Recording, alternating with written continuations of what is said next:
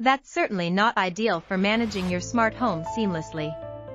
But don't worry, I've got some solutions for you. Today, we're going to fix the Vivint app logout issue once and for all. Let's get started. Getting logged out of your home security app can be more than just a nuisance. It can affect the safety of your home. But with a few simple steps, you can try to resolve this issue yourself. I'll guide you through the process. Step 1. Update the Vivint app. Outdated apps can be glitchy. Check if there's an update available for the Vivint app in your App Store and install it. This can solve a lot of common issues with app performance. Step 2. Reboot your smartphone. Sometimes your phone needs a fresh start to function properly. Turn it off, wait a minute, and then turn it back on. This can clear out temporary files that may be causing the app to log out. Step 3. Check your internet connection. A stable internet connection is crucial for the Vivint app to work correctly. Make sure your device is connected to a reliable network with strong signal strength. Step 4. Clear the Vivint app cache. A cluttered cache can lead to all sorts of app issues. Go to your device's settings, find the Vivint app, and clear its cache. This often fixes unexpected behavior like frequent logouts. Step 5. Log out and log in.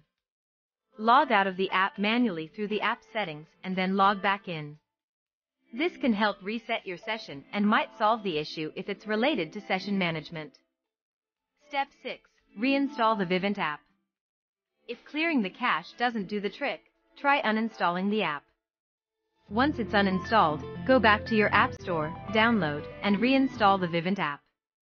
This can often clear up any deeper issues by replacing the app files completely. Step 7. Update your device's operating system. Running on an outdated operating system can cause compatibility issues with apps. Go to your device settings and check if there's a software update available. If there is, install it to ensure your phone and the Vivint app can work together smoothly. Step 8. Check for conflicts with other apps. Other apps on your device might be conflicting with the Vivint app.